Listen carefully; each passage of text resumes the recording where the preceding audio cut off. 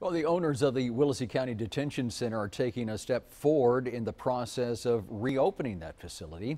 It has sat vacant for more than 2 years. Channel 5's Frank McCaffrey spoke with people in Raymondville about the good news that they've heard. He's live there with an update. Frank? That's right. City of Raymondville officials and officials from Management and Training Corporation met today. Management and Training Corporation, of course, owns this facility behind me.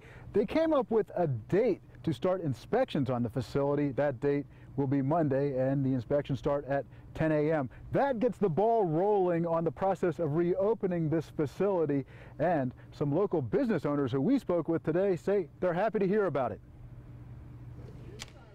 Diana Castillo started her family-run restaurant just minutes away from the Willacy County Detention Center. It was the week before the prison shut down following a riot. The loss of jobs at the prison hurt her business. It's been about maybe 20% that we've lost. Castillo says if the prison reopens soon, she'll welcome new business from workers at the facility.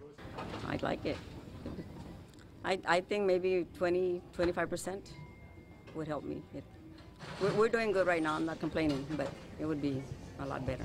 Raymondville Mayor Gilbert Gonzalez says MTC representatives told him today they're eager to reopen the prison. They're going to start working on the facility itself right now to start repairing the damages, and also to make sure that they're up to specs. We'll have our enforcement and our code enforcement officer here.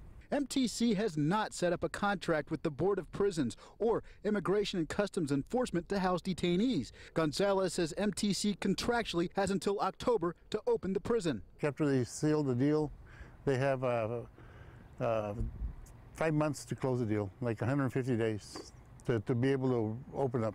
Gonzalez says he is confident MTC will open up by October.